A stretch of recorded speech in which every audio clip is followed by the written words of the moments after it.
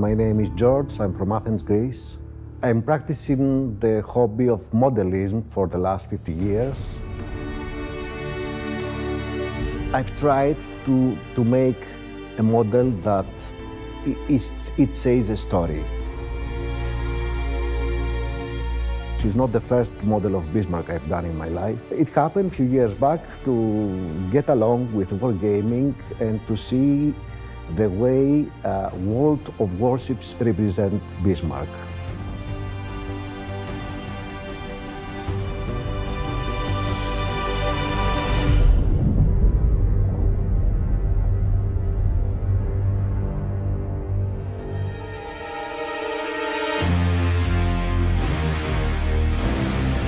It is very likely that battleship Bismarck is the most famous ship of World War II. For some, she was a source of pride. For others, she was the sword of Damocles hanging over the Atlantic Ocean, the body of water through which the most vital British sea routes pass. The ship was a perfect incarnation of the prevalent idea of that time that only steel giants equipped with powerful guns and thick armour could truly rule the seas. Battleship Bismarck represented the greatest triumph of that idea, and her fate its grand fall.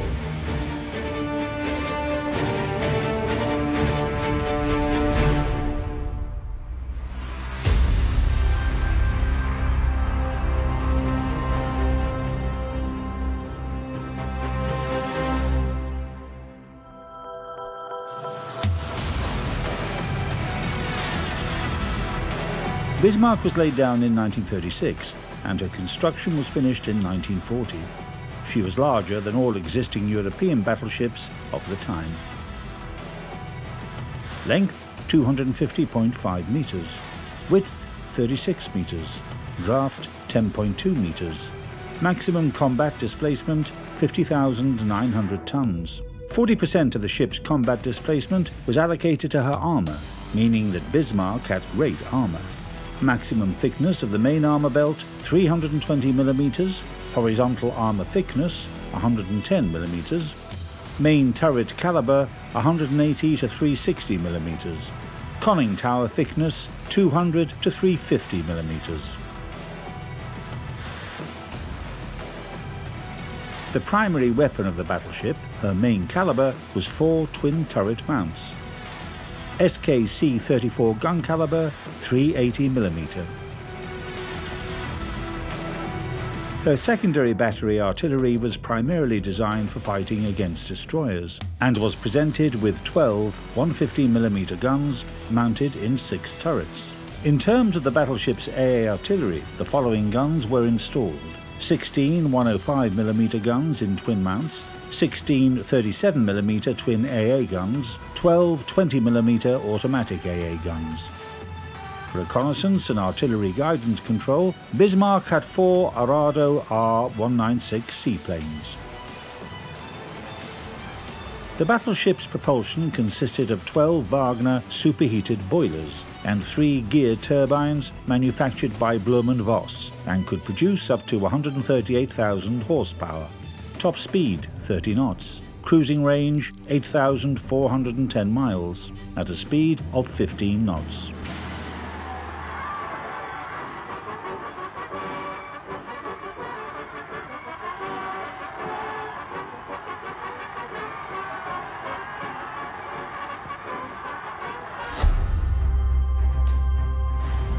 A grand ceremony marking the occasion of battleship Bismarck entering service was held on August 24, 1940.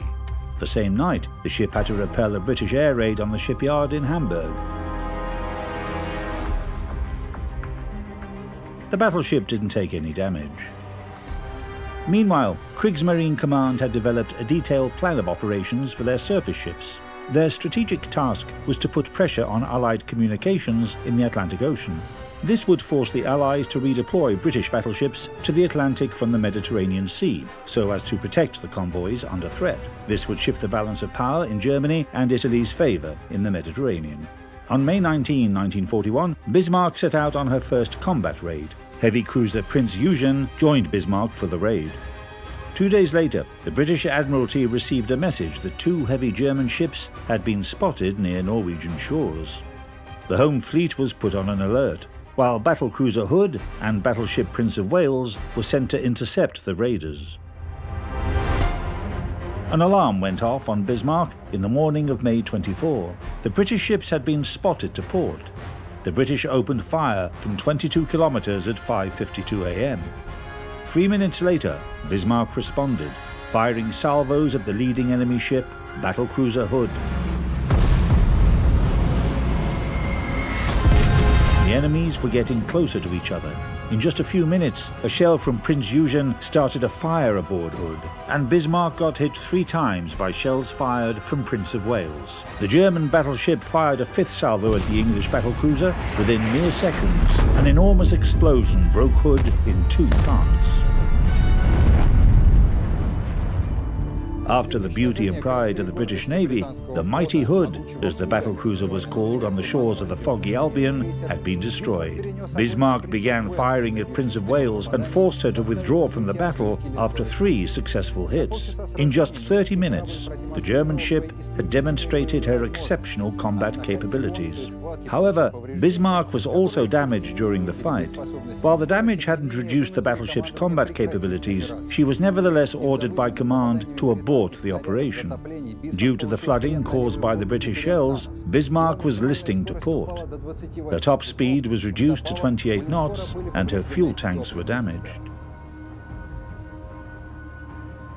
I didn't choose to present a ship like it's fresh out of the shipyard.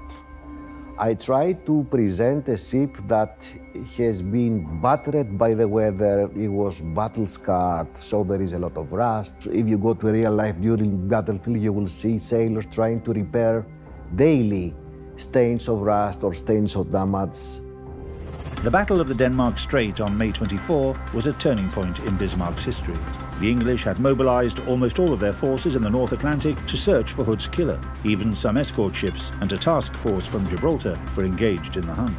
The commander of the German task force, Admiral Gunther Lütjens, considered his options and decided to separate from Prince Eugen so that she could act independently against enemy convoys. It was decided to send Bismarck, which had lost a lot of fuel, to the shores of occupied France, specifically to the port of Saint-Nazaire. In the evening of the same day, aviation from British carrier Victorious attempted an attack on the battleship, but the only torpedo that hit the ship didn't deal any significant damage.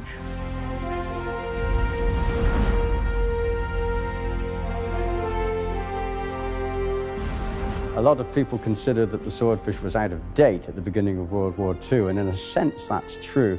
But when it was designed in 1935, it was an extremely useful and good aircraft. Its speed was good for the day at 139 miles per hour, and its capability for carrying a torpedo was exactly what the Navy needed.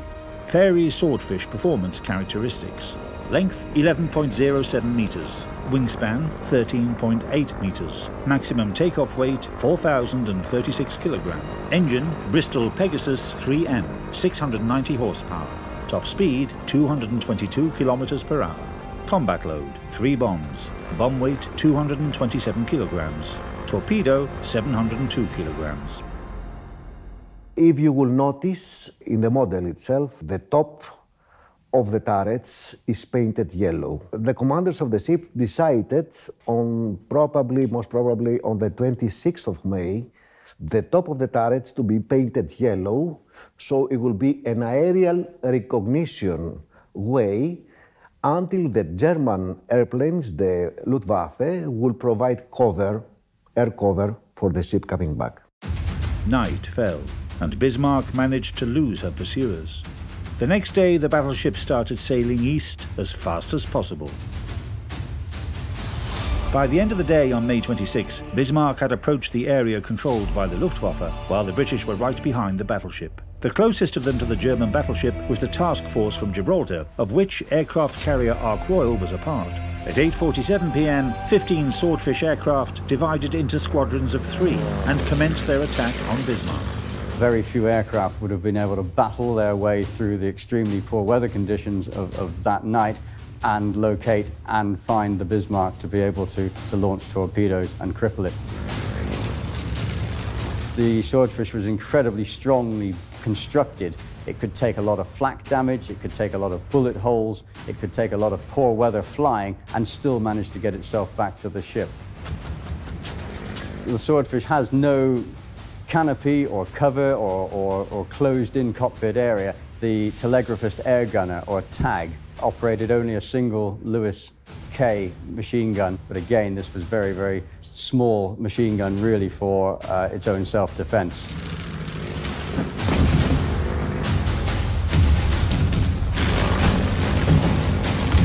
The Swordfish could fly almost touching the wave tops down to 20, 30 feet above the waves, and this was under the enemy fire.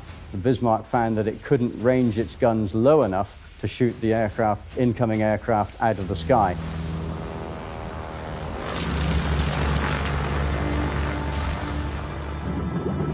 One of two torpedoes released from the Swordfish hit Bismarck's aft, jamming her rudders and causing the ship to turn in a circle. As darkness fell, the ship was spotted by some British destroyers that didn't give the wounded giant any chance to rest during the entire night. In the morning of May 27, the final act of Bismarck's dramatic odyssey concluded. British battleships Rodney and King George V appeared on the horizon and opened fire at the German ship while on approach to their target. Bismarck immediately responded in kind, but due to the damage she had received over the course of previous days, her salvos weren't able to reach the British ships. The battleship fought fiercely and desperately for an hour. By 9:30 a.m., Bismarck's main armament had been destroyed. 10 minutes later, her secondary guns broke down, and at 10 a.m., her last 20mm automatic gun went silent. Bismarck, despite being rendered useless, was still afloat, and her combat flag was still raised overhead. Her fate was sealed at 10:39 a.m. when she was hit by torpedoes launched from English cruiser Dorsetshire, listed to port and sank.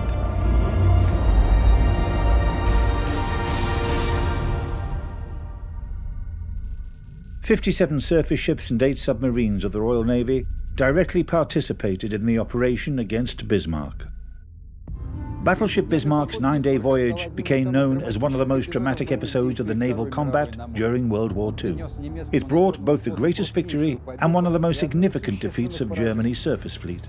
The German Maritime Command were forced to rethink their plans to use large surface ships in raids against Allied convoys.